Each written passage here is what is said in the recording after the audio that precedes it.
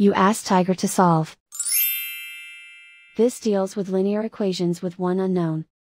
The final result is x equals -5. Let's solve it step by step. Simplify the expression. Simplify the arithmetic.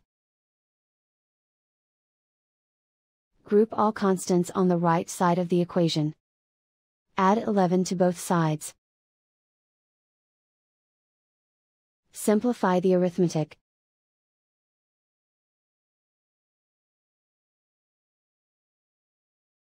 Isolate the x. Divide both sides by 7. Simplify the fraction. Find the greatest common factor of the numerator and denominator. Factor out and cancel the greatest common factor. And so the final result is x equals -5.